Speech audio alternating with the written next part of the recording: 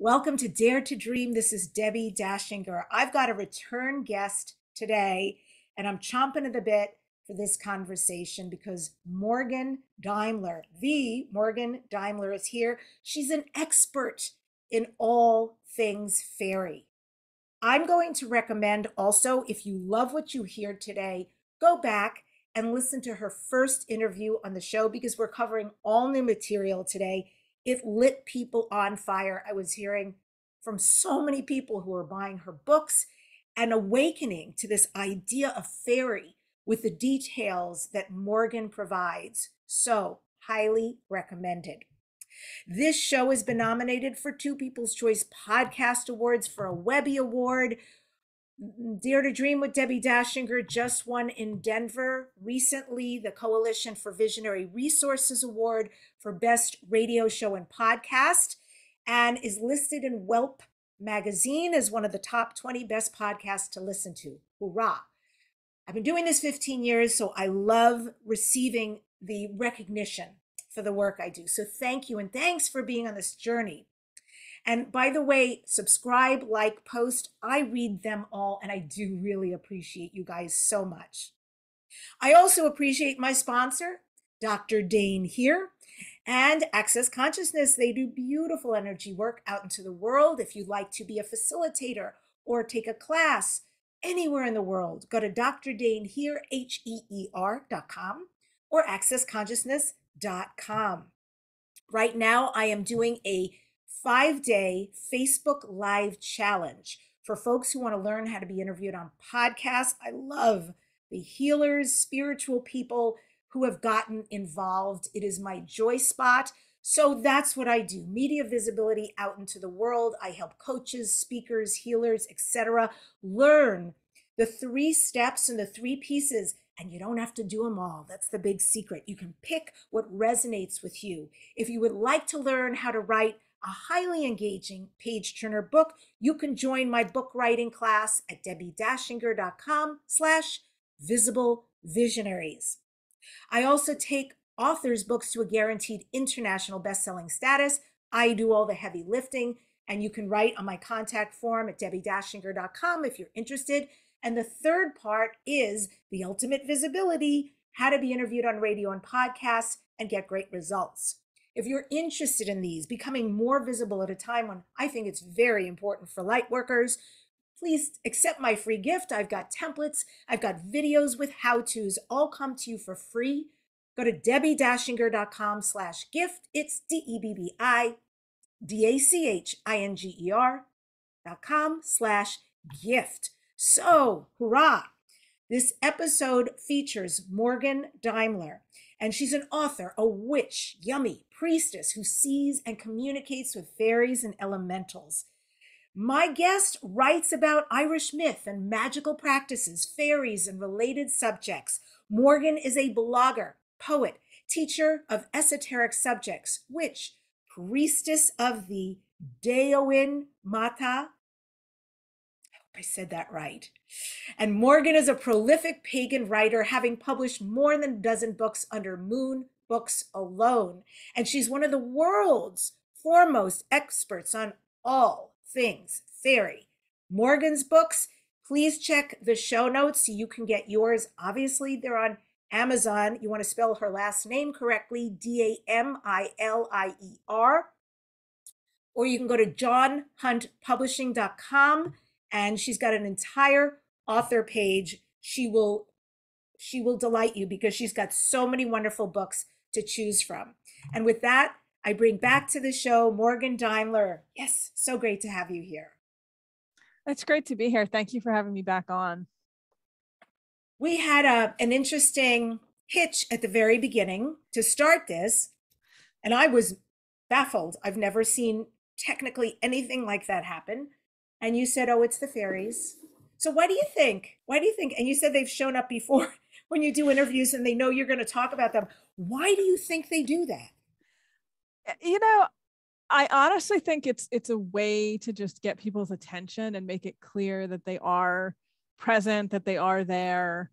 Not you, of course, because you're amazing. And I know that you have a lot of belief in this, but I think with other interviews and things that I've done, it's a way to get the host to be a little more open to believing, and just a way to demonstrate that they really are there. Because as we were talking about right before we started, it's these weird things that people don't have problems with normally, and it only ever seems to happen when it's me and only when I'm talking about this. So Wow. Okay. yeah. Well, I'm kind of honored that they know, and they definitely have my attention.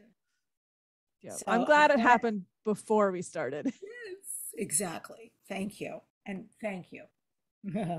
I just want to hold up two of your gorgeous books. This one, which oh my gosh, I'm so excited to dive into this, Into Shadow, the Talon Chronicles. Oh my God, I love stuff like this. So I cannot wait because, girl, I need a good novel. I really do. I need to escape. This is summer escape. Yeah. So I just want to hold these up. Of course, she's got plenty more books for you to choose from.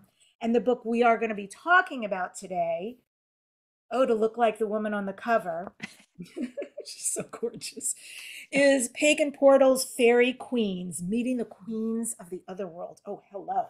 So I have two interesting questions for you because they popped before we connected. And I want to, because you see these things, and I love that you make a living, a juicy living. You're a busy, busy person with fairies and other worldly things. That's amazing, right? Welcome to 2022. What a healing. So, what for you, in all your time of interacting with the other worldlies, has been the most scary experience that you've had, if you don't mind me asking? That's a very good question. Um, I've had a couple that were very unnerving. Um, I think probably the one that I would say was the most frightening would be I was in a state park local to where I am that is kind of known. It has a reputation among people who are sensitive to these things for having a lot of fairy things going on, otherworldly things going on. So this isn't just like my personal impression, like people around here kind of know this place. And I was there one day and there's a waterfall and then a little river. And I'd kind of gone off the path to try to walk down closer to the river by the bottom of the waterfall, which of course you're not supposed to actually go there, but I was. And I came around this one sort of section of rock wall, and there was a little like inlet with the water, and there was something in the water, a fairy being, but one of the ones that's not as happy about humans. And I remember freezing, and she was looking at me and I was looking at her, and there was just a strong sense of like, if I kept going forward, it was going to be very bad for me.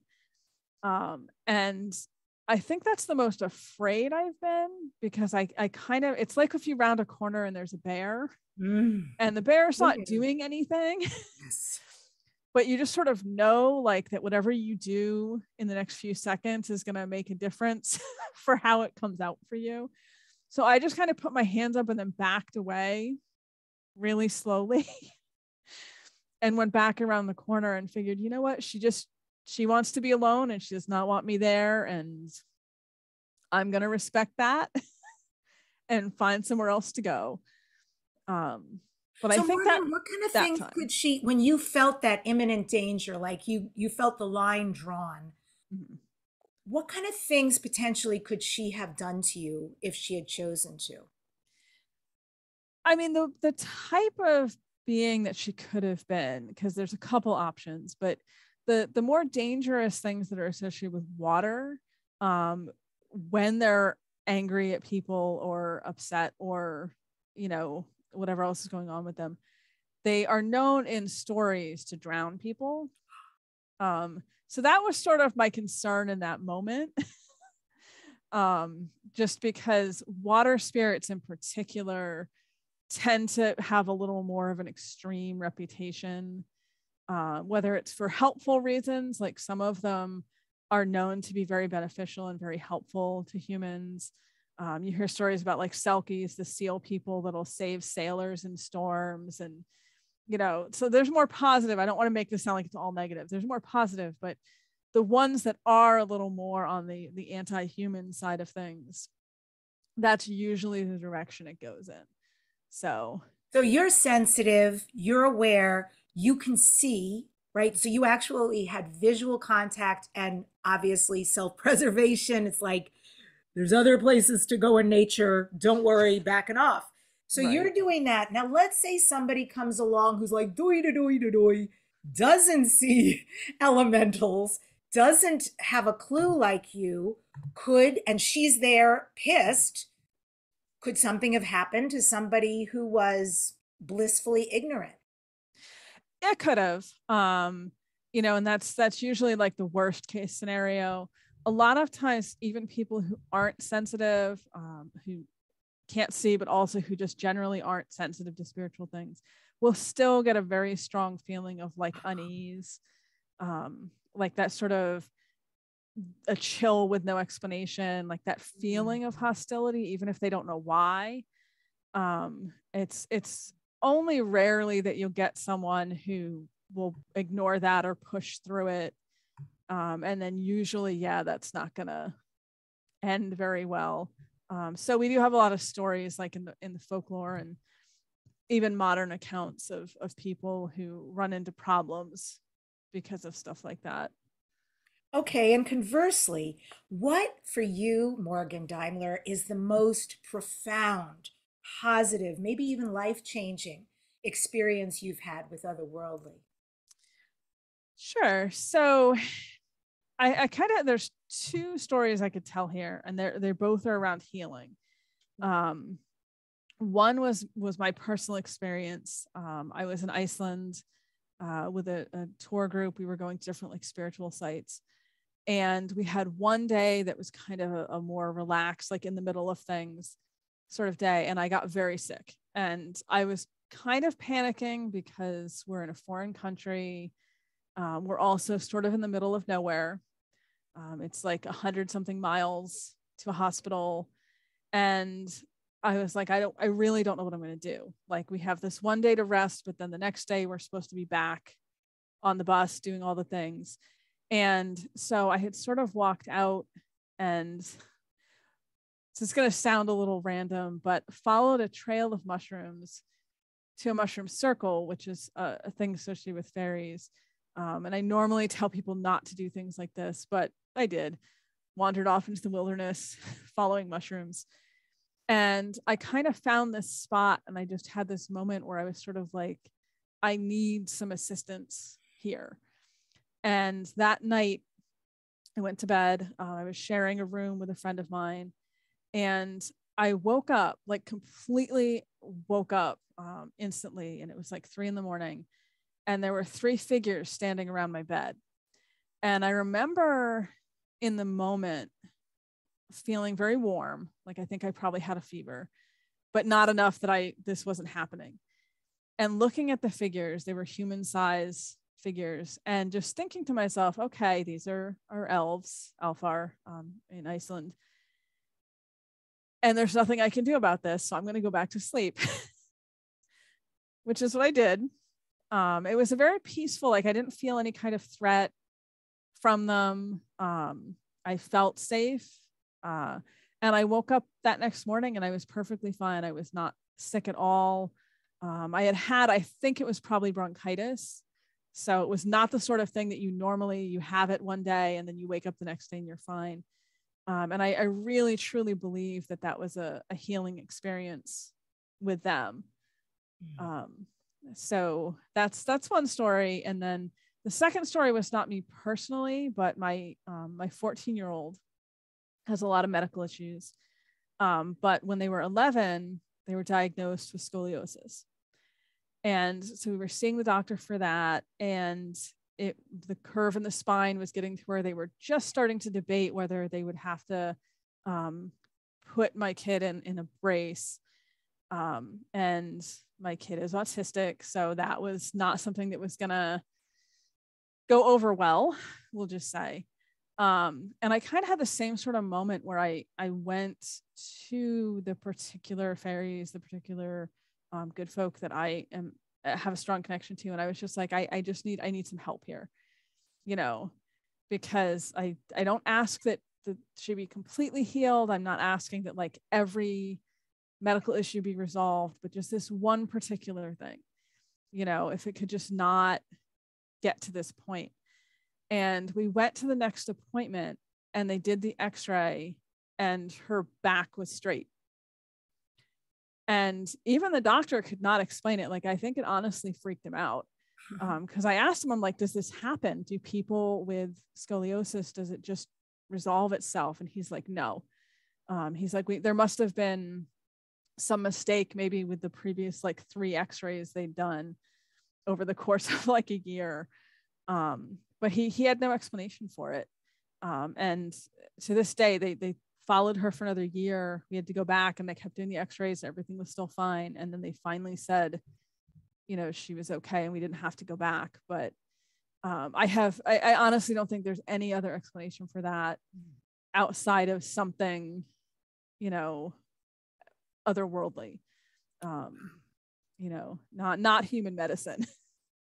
And I assume, but I'm not sure, that the fairies and these that you work with, that you're connected with, they're okay not to get credit.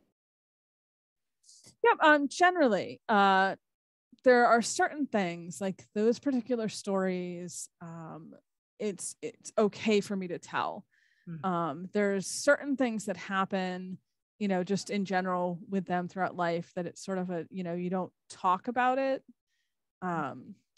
Whether it's like you don't want to, they don't like people who brag and boast and are, you know, and try to make themselves seem special for things that the fairies are doing. So you kind of have to walk that line with things. And I always try to be very clear with both of those circumstances that that was completely them, their power, you know, with whatever they chose to do. I certainly wasn't commanding anything or ordering anything. I was just kind of asking in a non-specific way, just, you know, help me please with these situations. Amazing stories. Amazing. Yeah. And I do have the x-rays. I can email them to you later if you want to see them. It's a true story. Yeah. I love that. That should be in one of your books for sure, I think, with the x-rays. So, okay. Let's go on to this fabulous book, chock full of info. So in this book, Pagan Portals Fairy Queens, you write this in your dedication. My own journey in fairy was not something I ever expected to intersect with a fairy queen, and yet it did.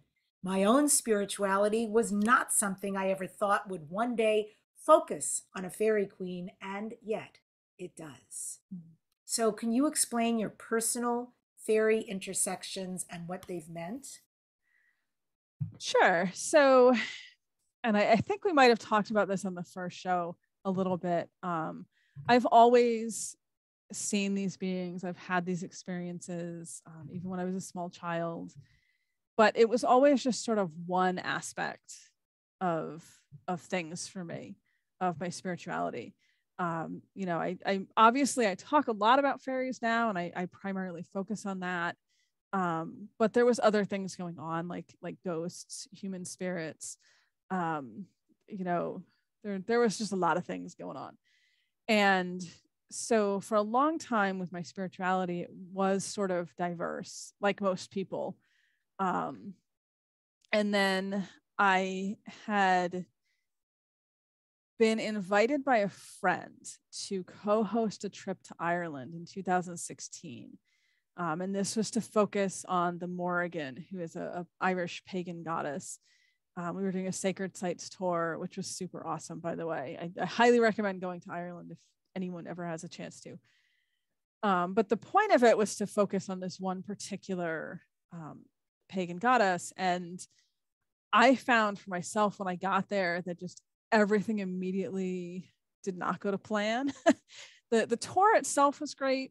I think everyone who went on it had a good time and felt like they got what they needed to out of it. But for myself, I found that everything ended up focusing just completely on fairies, on the fair folk. And I ended up undergoing what I consider to be like an initiatory sort of experience with them. And that really just altered everything for me. So since then, that has kind of become my primary focus with everything. I was always interested in it. I was always studying it. It was always an aspect of things. But after that, it sort of just became the entire picture, if that makes sense. Totally makes sense. I just have this curiosity when you say that. I don't know if you know Dolores Cannon's work with quantum healing hypnosis technique. I don't know. I'll have to look into it. Oh, girl. So brilliant. She's no longer with us, but she created this hypnosis really just to help people. But of course, her mission came through. And she has put people under what they call QHHT. That's the acronym. Her work is world renowned. And she's got a lot of audibles, which I'm eating right now. I'm so voraciously going through them. And there's all these transcriptions of the hypnosis experiences. And in them, people are relaying all sorts of experiences. They do see fairies, they talk about um, amazing things, also UFOs and other past lives, like amazing.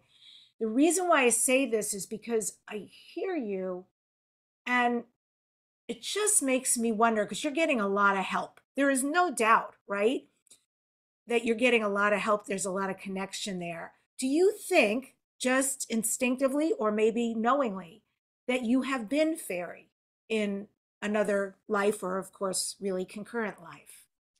That's a really good question. I have definitely had people, outside intuitive people, tell me that they believe that to be true.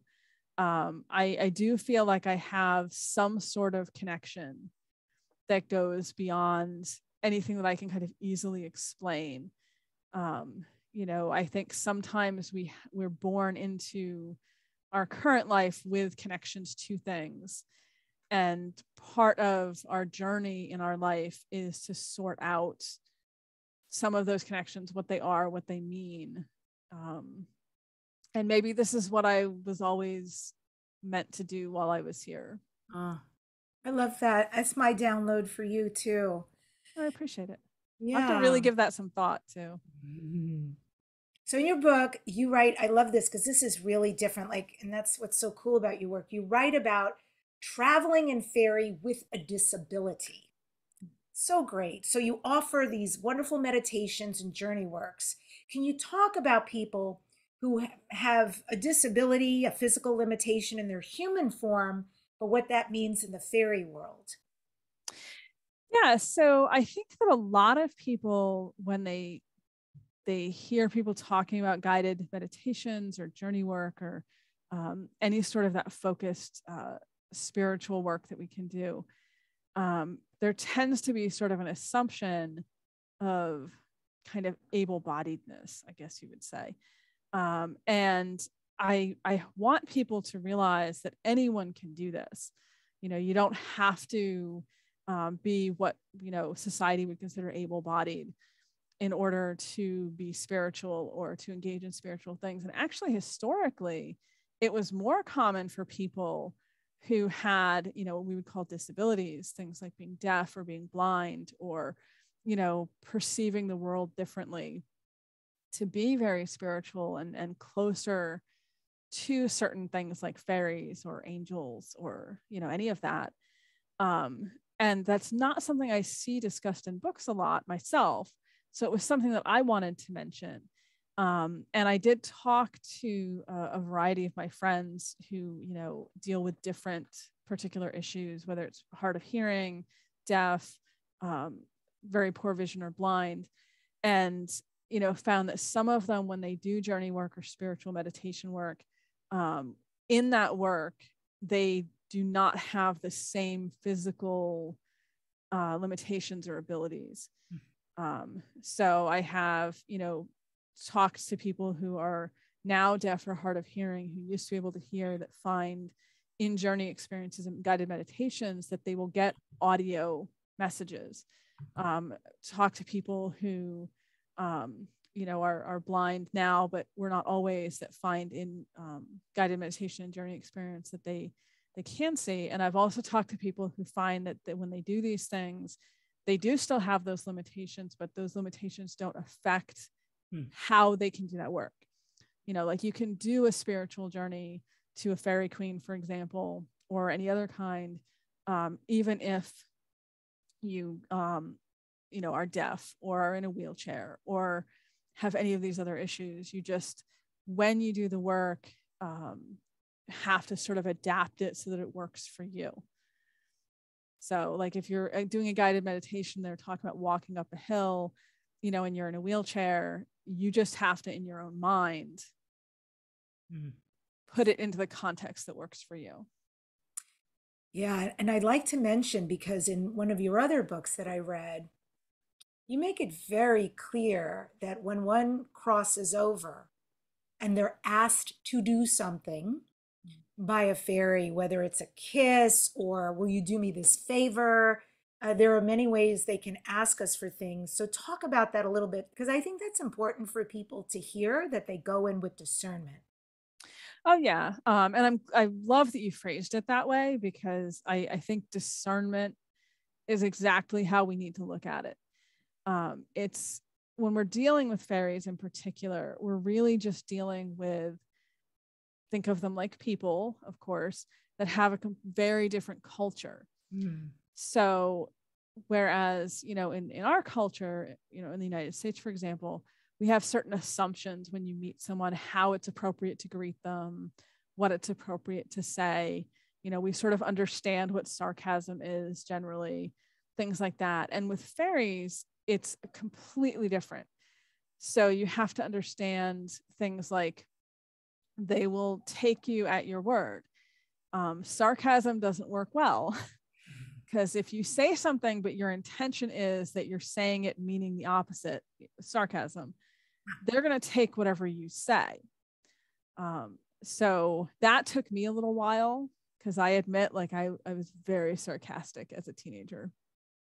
Unsurprisingly, most teenagers are sarcastic, I think, but I had to kind of unlearn that and be like, okay, when I'm dealing with these beings, I can't do things like that, because they're going to take whatever I say as I say it. You want to be careful about not promising things, because that's another thing, like in our culture, at least, where I am in the United States, if someone says, hey, do you want to go to the movies? You might say, oh yeah, definitely, we'll go on such and such a day. And then if something comes up, it's not a big deal to be like, oh, actually rain check, whatever happened, I can't go. You cannot do that with fairies. If you agree that you're going to do something, you are making a commitment. It's like a promise. Even if you don't specifically say, like, I promise I'm going to do the thing, if you say it, that's kind of how they're going to take it. So you have to sort of just learn to watch how you're saying things. And I find it helpful if you just sort of try to remind yourself they're going to take everything literally. And it takes a little practice, to sort of get into it, and you'll make mistakes. I definitely made a lot of mistakes, especially when I was younger. But eventually you kind of get to understand sort of that culture, that different approach to things. And same thing if they say, I'd like a kiss or I'd like to marry you. Yep. Yeah. And this is where it gets really fun with them, because they do like semantics. So they can say, I want a kiss, and they might just mean, they just want a kiss, but they can also sometimes mean other things that are kind of implied with that. So that's another thing with discernment that I'll tell people. You have to What do you kind mean? of be. Do you mean when apply? You mean they want to have sex if they say kiss or something? Well, possibly. But more along the lines of, like, sometimes there will be a deeper meaning. Like I had talked to a woman. This was at an event that I was teaching at, and we were just talking after the class I'd done. And she was telling me about some of her experiences with fairies. And she mentioned that she was in a really bad place at one time, very heartbroken. Long-term relationship had just ended. And, the fairies have kind of come to her and been like, well, we can help you with this. We can make it so that you're not sad about this anymore. And she almost agreed, but then she kind of had a moment where she realized who she was talking to. These aren't like angels, for example. And so she said no, because she came to see that what they meant was they would just take away her ability to feel sadness. Oh. And then she just wouldn't feel sad. Oh. And to them, like, they didn't mean any harm with it. It wasn't malicious, but to them that fixes the problem.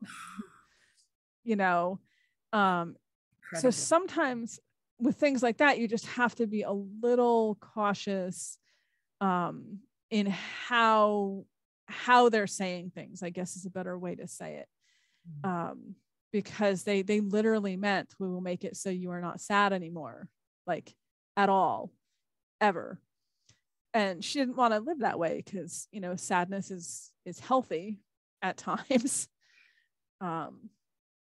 So things like that, you just have to be cautious. And like, if you're meeting a fairy in a meditation or a journey, and you ask them like, will you help me? And they say, well, I won't do you any harm. They're not actually saying they're going to help you, and they're not saying they're going to protect you from other things. They're just saying they personally won't hurt you. So you just have to be careful, because a human saying that would be a little bit different. There'd be more of an implication of like, yeah, I'll be your friend or whatever. But they really mean what they say. Very literal. So, yes. Yeah. Okay. Oh my gosh, it's so fascinating. Those are great examples. So the Queen of Elfland, you say in Scotland, she's called the Queen of the Seelie Court. Yes. And she's an especially good fairy queen for all of us to begin with. So what should we know about the Queen of Elfland? Sure. So I should say to start that, like, in Scottish folklore, the words fairy and elf are kind of interchangeable. So she's the queen of fairies, but Elfland is just another word for like the world of fairy, the other world. I just don't want to confuse anyone who's listening, who's trying to figure out why we're talking about fairies and elves. If they think they're different things, like, no, they're the same in this context. And there's two courts of fairies in Scottish folk belief. And one of them is the Seelie Court, which is the one we're talking about. And they are sort of the ones that are more inclined to be helpful to humans. They're the ones who are known to like travel around and just be randomly generous and sort of random acts of kindness, if you will, towards humans they run across. And in contrast to them, we have the Unseelie Court. And they're the ones kind of like that water fairy, water spirit that I ran into, that just generally don't see a lot of use for humans. They're not in the human fan club. We'll put it that way. So those tend to be the ones in folklore that are more malicious and dangerous, and you don't really want to run into them if you can avoid it. So the Seelie Court, the Seelie Queen, the Queen of Elfland, she is sort of the one who is known to be really open to interacting with humans, first of all, and also doing so in a positive way. Like, we have a lot of stories of her helping people, and particularly of doing things without necessarily always asking for something in return. Because the other thing about fairies, I like to joke that we need like fairy lawyers to help us with them, is they're a very like tit for tat kind of group. So they're often like, if they do something for you, they expect something in return. If you give them something and they accept it and they like it, they will give you something in return. It's about keeping that balance. They don't want to be in your debt, and it's generally not a good idea for you to be in their debt either. But there's a bit of an exception with the queen, because she can do things just because she's decided to be nice to you, and you don't have to worry about, it's not like the mafia. You're not going to like owe them a favor like in the movie. So the Queen of Elfland, we see her in a couple different stories. We see her in ballads. Thomas the Rhymer is one. Um, there's another one called The Ballad of Alison Gross, actually, where there's this man who's been cursed into the shape of a worm, which is kind of random, but that's how the story goes. And he has to just keep circling this tree. That's his curse, because he offended a witch, and a fairy tale, which I should clarify. And the queen of the Sealy court rides by one night and sees him and just spontaneously uncurses him, just as a kind gesture, and frees him from this. So that's sort of the stories that we have about her. And for people who are interested in contacting these beings and engaging with them, that's kind of what makes her the perfect one to start with, because we know that she's a little more forgiving and a little more generous and more inclined to be interested in humans and being helpful to humans, as opposed to some of the others. Okay. And what about their court system, the Fairy Queen court system? Talk a little bit about that and how that operates.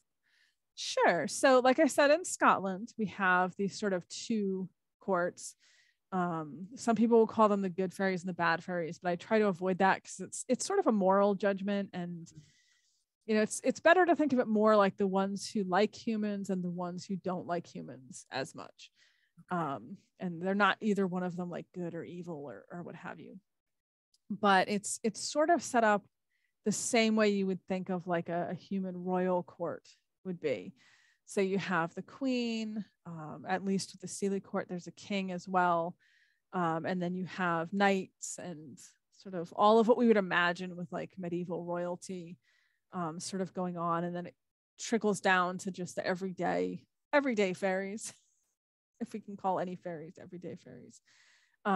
But that's specific to Scotland. So when we look at like Ireland, as opposed to these two opposing groups, what we find is just that there's a lot of regional queens, and kings as well. So there isn't that sort of some really like humans, some don't like humans as much. It's more just whatever area you happen to be in is going to have a queen, or a king who kind of is in charge of that area. Not like these huge expansive kingdoms like we might imagine, but just smaller, like we might think of counties within a state kind of area over here. And some of them are more inclined to like humans, some of them are a little less. Most of them, though, are, especially the kings and queens, seem to find humans kind of interesting and entertaining. Are there important ways to include, for those listening, the fairy queens in our life through our physical space? I have personally found, for me, what works really well is artwork. Oh, There's a lot of amazing artwork out there.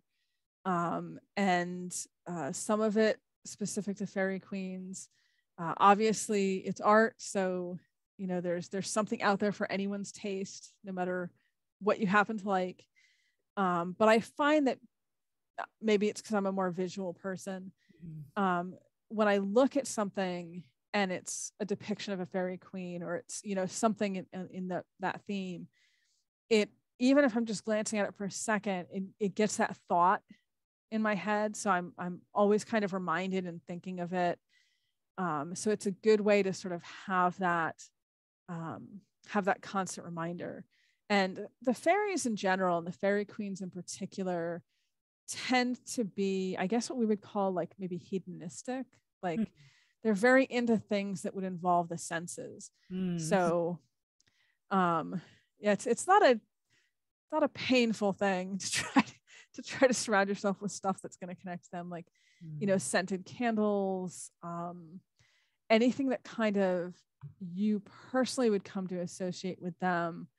But they do tend to like things that we might consider luxurious, which, I mean, they're royalty, so I guess that would make sense. So I've also found that it works pretty well to have things around me that sort of get me in that frame of mind. Is there a way to protect ourselves so that we only call in benevolent beings? There is, and this I think is one area where fairies being so literal with words can kind of help humans out. So if you wanted to, for example, invite things in, you would never want to say, you know, I invite in any fairy being that wants to come visit me, because that's trouble. It's asking for trouble.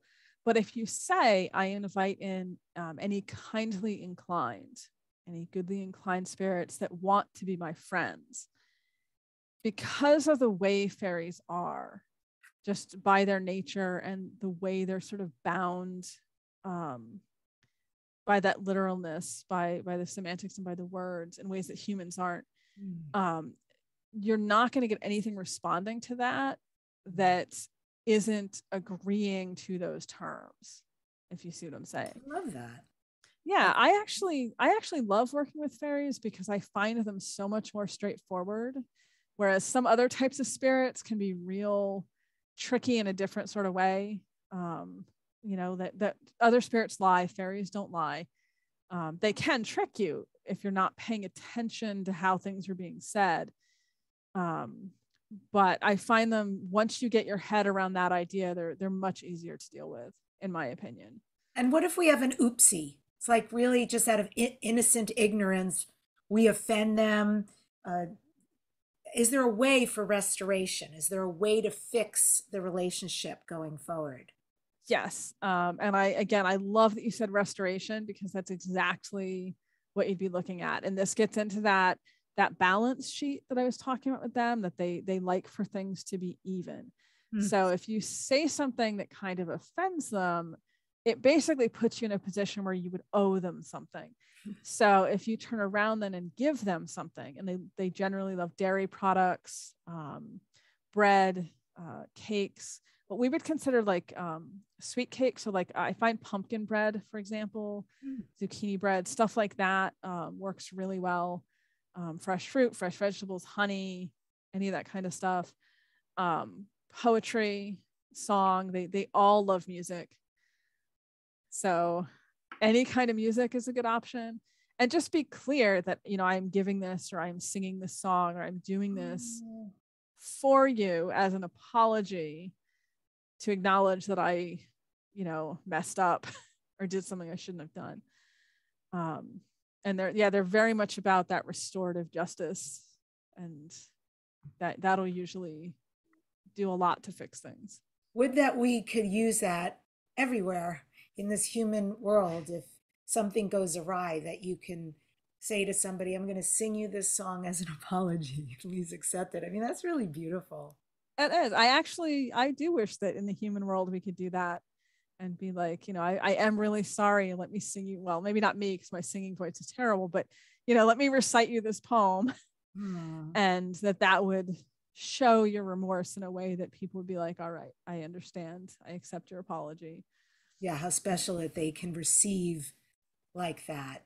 Yeah. So let's talk about a few of the gods and goddesses of pagan Ireland. Pick out maybe one or two and share some history, some mythology, some symbols, especially if these gods or goddesses are active in the world today, and the gods or goddesses who are powerful forces who can bless us or challenge us.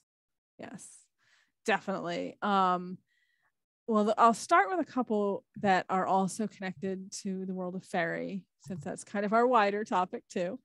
So one particular god, who he used to be a little more obscure, but he is definitely gaining a lot of popularity. So I would say very active in the world today. His name is the Dagda, and it just, in Irish, it just means the good god. And good in the sense of like he's good at everything, does everything well. And he is sort of connected to particularly ideas of like abundance and prosperity and protection. And you can kind of see why people like him so much. He's supposed to have a cauldron that is always full of delicious food that nobody goes hungry from. You know, so It's he's a good god. His name suits him. He's also said to be the king of all of the fairies of Ireland. So while we have like these individual regional kings and queens, like I talked about earlier, he is supposed to be like the king who's in charge of everybody, kind of over everybody else, according to the mythology. He is the one the stories say when humans first came to Ireland, and the gods were sort of went into the fairy hills and joined with the fairies. Initially, the crops wouldn't grow and the cows wouldn't give milk, and it was kind of a disaster until the humans went to the Dagda, to this particular god, and they sort of made friends and made this deal that the humans would give a portion of the crops, a portion of the crops and a portion of the milk, in order to have abundance. And then everything was happy and everything was good. And that's actually continued till today. People still believe that, although now it's the fairies that get a portion of things. So yeah, he's a popular one. Everyone should look him up because he's super fun too. He's got some. How do you spell his name? Dagda. Ah, Dagda. Dagda. Yep. And the artwork for him is usually fun too, because he's kind of described as being this sort of big, kind of beefy. Sometimes people picture him a little pot-bellied guy with like a big red beard and red hair. So he looks sort of friendly, and like he would be a fun guy to hang out with. And that's sort of how he is in his stories too. So how do you know all of this, Morgan? Is this like you're just incredibly well educated and read, or have you traveled to their lands so often that they've schooled you, they've taught you? How do you come by this incredible wealth of, I could throw any question at you and you're always right there. And the information is fascinating. So you're like an Akashic record library of all things fairy and elemental. So thank you. Where did all this come from? It's a little bit of everything you just mentioned. I do really read a lot and study a lot. I learned Old and Middle Irish, which is the language that the myths were originally written in, so that I could read them in the originals, because some of the translations get a little wacky. Victorian translators were really fond of just editing stuff out if they felt it was not appropriate for their Victorian audience. So I've read a lot of that material. I am really lucky to have some very good friends in Ireland that are also super knowledgeable about this stuff, and have helped me a lot and taught me a lot about quite a few of these things. Trying to think, John O'Sullivan, Laura O'Brien, Anthony Murphy, all these people who are just really amazingly knowledgeable about these stories and these beings, and their connection to different places in the landscape. So that definitely plays a role. And I have been lucky enough to go to Ireland several times. I'm actually going back again in October, and to sort of connect to it myself, in a more direct way. And I think all of that, kind of layers on itself. And help me out, because when I read your bio at the beginning, I'm not sure how much I bastardized that word, because I really would like to get it right. Priestess of the Daoin Matha. Is that correct? Dini Maha. It's Irish. And I know Irish it's very different for English speakers to look at, because it has different grammar and pronunciation rules. But it's, Dini, which means people, and then Maha, which means good. So good people. It's a name for the fairies. And how did you how were you ordained a priestess of the good people? So that's a fun story. So I had mentioned in 2016 when I went to Ireland that I ended up going through this sort of initiatory experience, and that had a couple layers to it. It started when I was at Rathcrohan, which is in Tulsk in Roscommon, and I ended up having what I would guess I describe as like a visionary experience. I was in the Cave of Cats, Onagat, which is a place very strongly associated with the Morrigan, who's that Irish goddess. And when I was in there, I'd had this experience where I sort of saw this fairy hall opening up and heard this music. And it's hard to put it into words without making it sound like really trite, but in the moment, it was just a very profound experience for me. And the next night, I was actually at a place that's called Clochga in Athboy in Ireland, where they do this huge Halloween festival. And it's this big ceremony with a bonfire. And the year that I was there, I think it was like 2,000 people were there, gathered on this hill. And there's storytelling, and there's a ritual, and it's just an amazing thing. And the year that I was there, I had a small part in the ritual where I was asked to sort of invite in the fairies, invite in the good folk. And the woman who was running things, who is herself like just an amazing person, Gemma McGowan, she is a priestess. And when she was introducing me, she was the one who actually gave me the title of priestess of the fairies, priestess of the Ishi. And that was sort of the moment where everything kind of gelled for me. There's a lot of other things that were going on too. I don't want to like spend the entirety of our time talking about just this, but so she was the one who kind of spoke it into being. And they recognize you in the other world as a priestess of the good people? Yeah. It's sort of my purpose here. There's a different word for it in Irish, but the closest, best translation for my use in English would be priestess.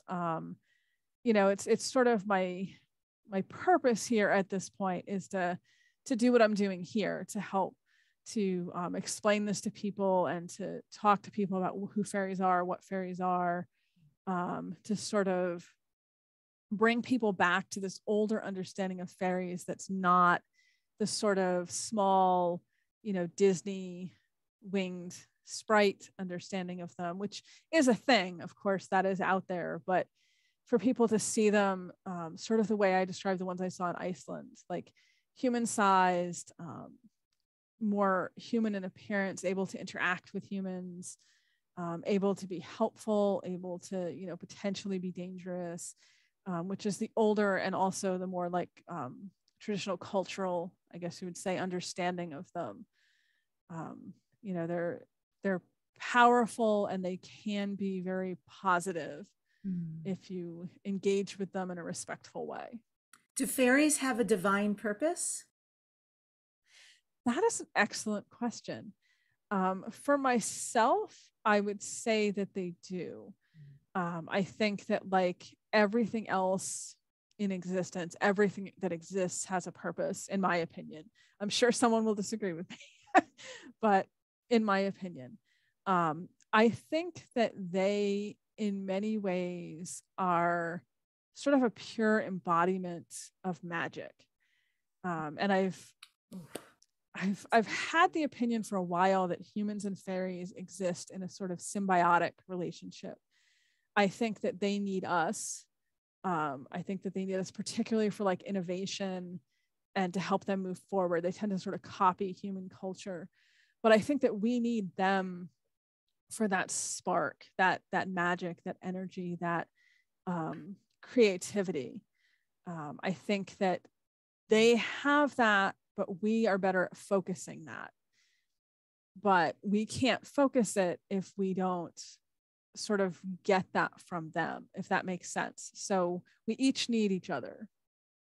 And what fairies and elementals, what is their connection to children?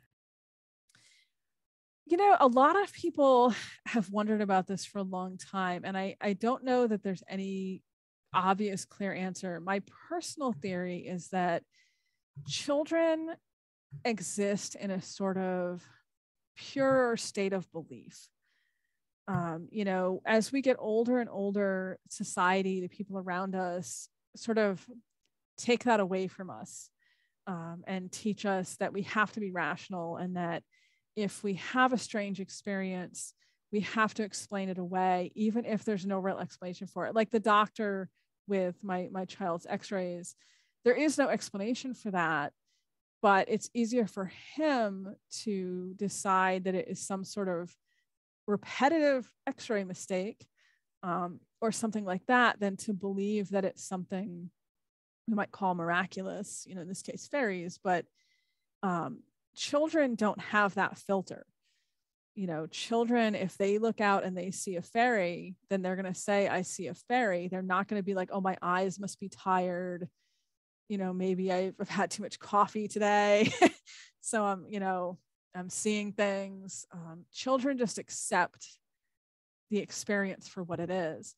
And I think that then tends to attract those beings, because there's an awareness that this is someone who is not going to try to explain it away, is not going to ignore it, or, you know, try to. Children have such an innocence. I mean, they believe in Yes. all of this. It hasn't, yet been indoctrinated into them to disbelieve in what they're actually seeing. So Yes. I can imagine they have an ability to even interact that Yeah, maybe we don't.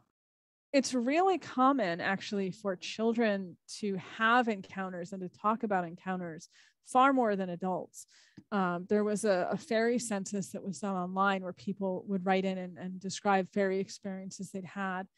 And someone had kind of gone through and looked at all the material and realized that 30 to 40% of the accounts were from people who had had the experience as children. And I think, to me at least, that says that because children are more open to these things, they're more aware of them, they remember them, they don't dismiss them. It's that, like you said, it's that innocence, that purity of spirit, and the fact that they just accept it. They don't try to find another explanation when they see something that, rational, in quotation marks, rational adults would say, oh, that's not possible. You can't see a giant moth that has the body of a man. You can't see, a woman in a river that clearly is not human doing whatever she's doing. Adults find explanations to justify why that didn't happen. Children are just like, no, that's what happened. That's what I saw.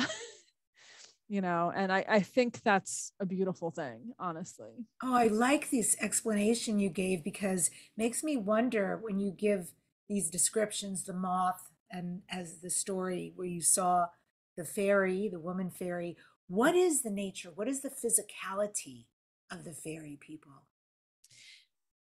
So this is the interesting thing about fairies, and this is another thing that kind of differentiates them a bit from some other types of spirits.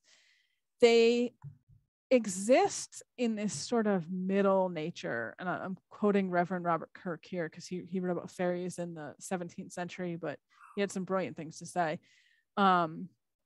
They have the ability to be physical. They can physically interact with people, they can be physically present, but they also have the ability to be incorporeal, and they seem to be able to control sort of how present they are in our reality, in our world. And we have a lot of stories about this, actually. There's one from Germany of a fairy woman, an elf woman, who came through a wall, passed through the cracks in a wall, and then became, physically solid, and became the wife of the man who was living there, had 4 children with him, and then one day just turned around and disappeared the way she'd come. Became insubstantial and left. I don't know, maybe she decided after a while she didn't want to stay married to him. I don't know. It's a fairy equivalent of divorce. But we have these stories like that sort of talk about how they can do things that humans can definitely not do. Walk through walls, pass through keyholes, all of these things, but they can also be like tangibly real. So it's really fascinating to me. And is there something you do, Morgan, on a daily basis that is a ritual or a practice for you with the fairies, whether that's engagement or not? But how do you show up and what do you do? I mean, for me personally, one thing that I like to do is take at least like 5 minutes every day and just try to find a quiet space. As I've mentioned, I do have children, so sometimes that works more than others, but try to find a quiet moment, and just take 5 minutes and sort of go into like a meditative breathing, where I'm counting my breaths and just really let my mind rest on them. I don't know how else to explain it. Like let myself think about them as they are, without sort of trying to process any of it. I guess it's sort of the same way anyone doing sort of meditative practices, you might contemplate like a flower or a tree or a flame, or, to just sort of sit with that. Um, but I find for myself that helps me continue to feel sort of connected to this, to the energy of it, um, and to remind me that it's there along with the artwork. Mm. So I know people can go to Amazon if they spell your name right, Damilier. Morgan is the first name. They can also go to johnhuntpublishing.com for your many, many amazing books. But you also mentioned that you had been teaching, and I know you speak everywhere. And I've seen you show up in other things that I'm on newsletters for. So somebody who's interested would like to hear you speak, follow you a little more. Where can they go? What's possible? Sure. I do have a Facebook page, Facebook author page. I have a Twitter, social media. It's inescapable, but it's useful. So I'll post there when I'm going to be doing things like this or when I'm teaching. I do teach classes to the Irish Pagan School, which is an online school. Obviously, my main classes are about fairies, different topics related to that.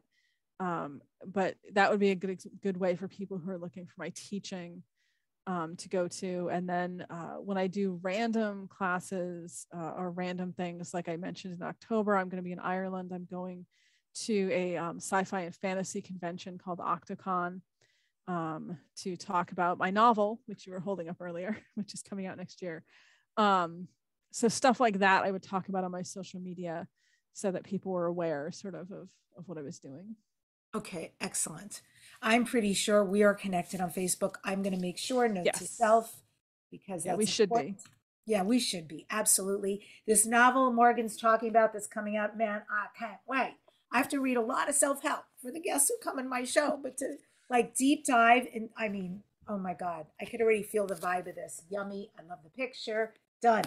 So there's that. And then if you really resonate, again, you can look up her books and there's something for everybody. The one we talked about today, Fairy Queens, Pagan Portals.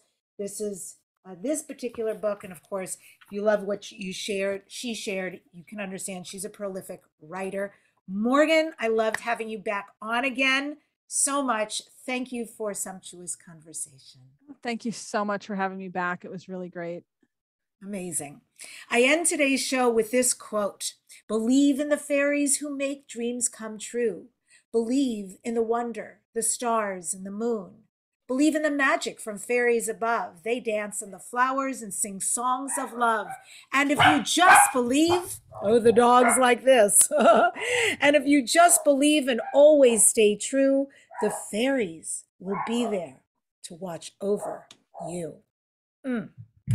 Next week, please tune in again to this #1 transformation conversation. Subscribe to the Dare to Dream podcast. Sorry, but my dogs, all three of them, clearly know something's going on because there's nobody here. So subscribe to this and please leave us comments. We love reading about it. My guest next week is, interestingly enough, Irish. Siobhan Nicolaou, who's an expert in the field of alchemical transmutation and offers global soul readings. You will want to be here for that. Thank you guys so much for tuning in. As you can hear, There's help everywhere. There's relationships everywhere with the otherworldlies. Just use discernment and do it properly, and you could have an adventure of a lifetime. I adore you all, and thanks for joining us.